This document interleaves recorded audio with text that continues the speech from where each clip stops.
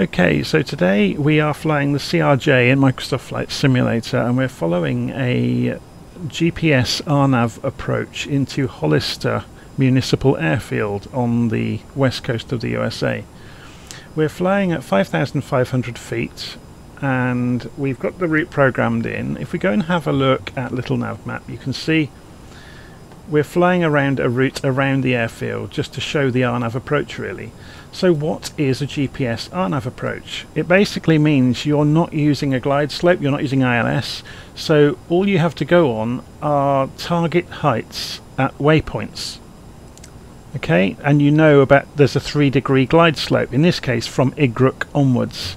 So if you look carefully at this plan, you can see each waypoint has a target altitude. So we follow those on the way in by hand. So the plane can fly itself on nav mode and we just manage our altitude down. So that's what RNAV is. RNAV stands for area navigation. It's a kind of a shortened abbreviation, but it's the letters, or acronym, sorry, but the acronym letters don't actually match the words, so it's area navigation. So you can see, yes, we're in nav mode. We're following our flight plan that I've programmed in to follow the same waypoints as the RNAV approach, and you can see we've got the heights programmed in as well. If you wanted to do this yourself, I've actually picked up the approach myself. It was in the database of the CRJ, but if you wanted to, whenever you program a waypoint into the flight computer, on the other side you can put your speed and altitude for that waypoint. So we're looking for 4,100 feet. We're looking for 5,500 actually at WACAM, not 5,000. I programmed that in incorrectly. But we're going to come back now to kind of our approach speed. So let's get the air brakes out. So looking at the chart, you can see here's the actual chart for the approach into Hollister, runway 31. And you can see here are the waypoints. So this is the RNAV approach chart. And here are the heights. So they broadly reflect exactly the same data that we see in Little Nav Map and that we see on the approach in the simulator. So we're just coming down on the speed. We want to be 5,400 on the way in. So let's start descending at about the right rate. So vertical speed mode. Well, we have to set a target altitude first. So let's set our target altitude for 0 and do vertical speed of about 700 feet a minute. Yeah, so 0.7 here. And let's see how we get on with that. So we're just coming through.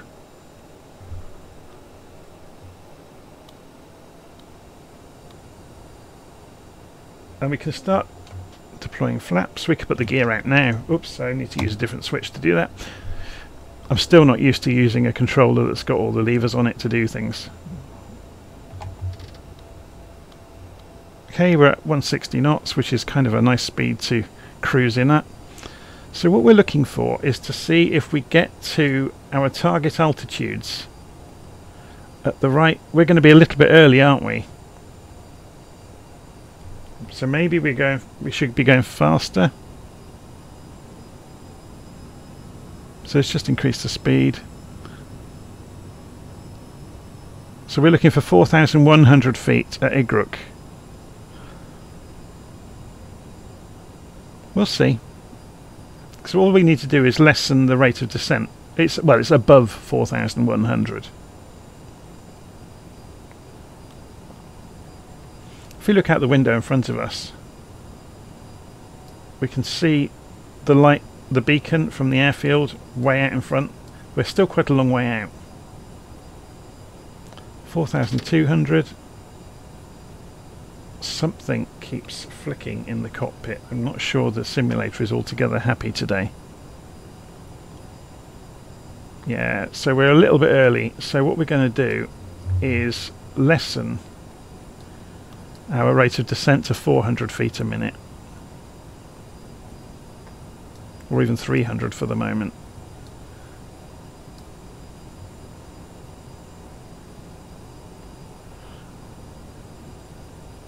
So we want to be 3,300 feet for the next waypoint. I'm going to correct this along the way, I'm going to almost level out. So let's reduce the range on this so we get to see more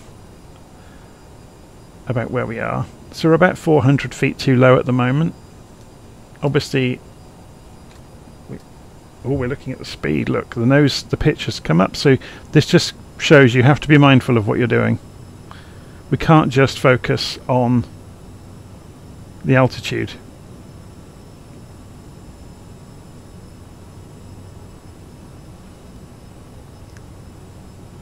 So I'm just pulling the speed back towards 160 knots.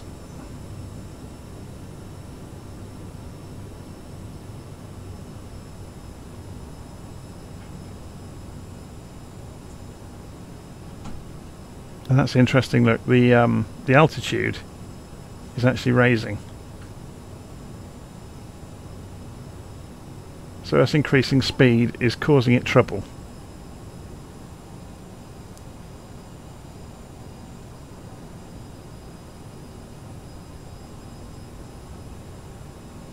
So the plane has now started to descend gently, but it's probably not enough now, so we can go down at 600 feet a minute, and we'll see how that handles. So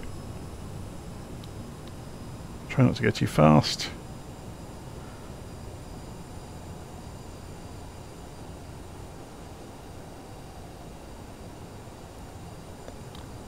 So this is an RNAV approach. You're basically watching the numbers and guiding the aircraft down through the projected altitudes yourself.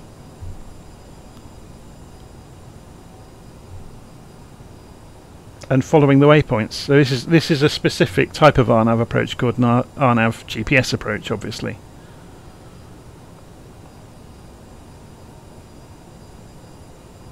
But you can obviously, at each waypoint, you can look at your rate of descent, see if you're gaining or if it's too steep or too shallow, and you can adjust your rate of descent yourself, the vertical speed, and then just balance the throttle. So we're going to go. Obviously we can see distance as well. So you can see the flight management system is automatically selecting the next waypoint each time. So it's gone for Kaswi now, 1700 feet. So it wants us to come down quite a bit more steeply than we are. We're about 200 feet behind schedule at the moment. So let's go down a bit more.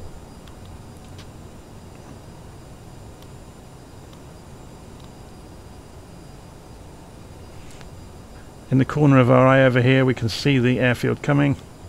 Now because we don't have ILS, we have to obey the 200-foot decision altitude with coming off the autopilot and landing it. You're not allowed to use an autopilot below 200 feet over the ground. Now this is indicated, or above sea level, sorry, altitude. We're looking at this above ground level altitude, which is provided by radar. So we're going to use that as our decision. So at 200 feet above ground, we need to decide if we're going to make it or not.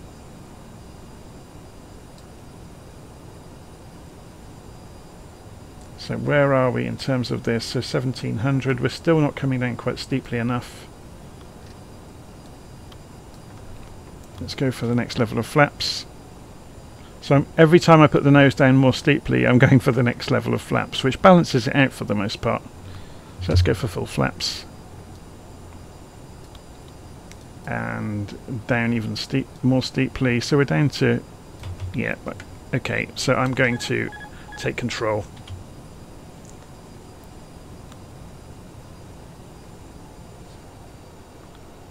So we've just gone through 1700 feet, which is where we should be for this part of the flight plan. And from this point in, it's up to us.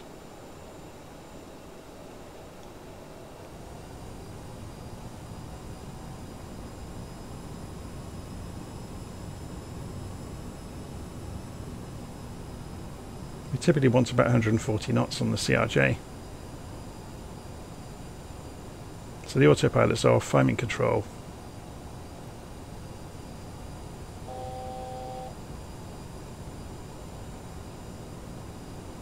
Keeping an eye on the indicated airspeed.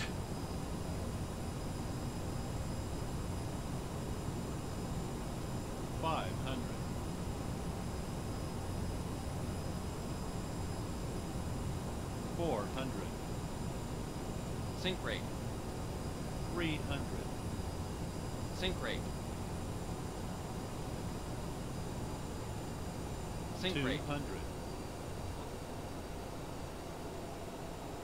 Sink rate. 100. 50. 40. Sink rate. 30. 20. 10.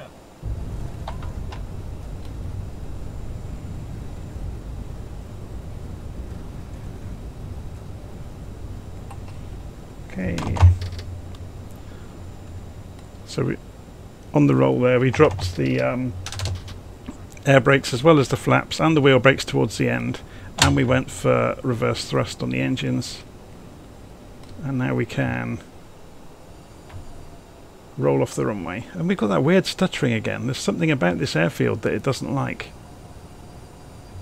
It was okay flying in, it was absolutely smooth, but now we're on the ground, it's having real problems. So there you go, that was an RNAV approach in Flight Simulator, an RNAV GPS approach. The alternative to that would be just a straightforward RNAV approach where you use VORs but there's no ILS. So hopefully that was helpful, and hopefully it showed you you know, what these numbers mean on the chart. So it's basically, this is your target altitude for the next waypoint along the way. And obviously if you pick an RNAV approach in Little Nav Map, it's going to show you that, although it's not showing it at the moment because I've obviously passed through the waypoints. But you could see that there were altitude restrictions. Actually, you can see them there, look, alongside the legs. But yeah, all an RNAV approach is really about is you managing the descent and not having a glide slope to follow, so you're just following the numbers. It's pretty straightforward stuff, really. It's a bit more fun with VOR because then you get the VOR to tune for the course of the runway direction. But obviously you don't get a glide slope. So you've got to manage the altitude following the numbers as well as following the VOR. But again, modern autopilot can do that for you, so the modern autopilot can handle your lateral position over the ground and you just manage the descent. But you could see there throughout the route, if I'd been a little bit more prepared, so about 700 feet a minute was about more or less there. It varies obviously on speed, and that's why on some approach charts you get a table of air speeds and descent rates to help you out. Okay, I'm not got ATC, and there's no traffic around, so I'm just going to skip across this runway into the parking area, and then we'll stop recording.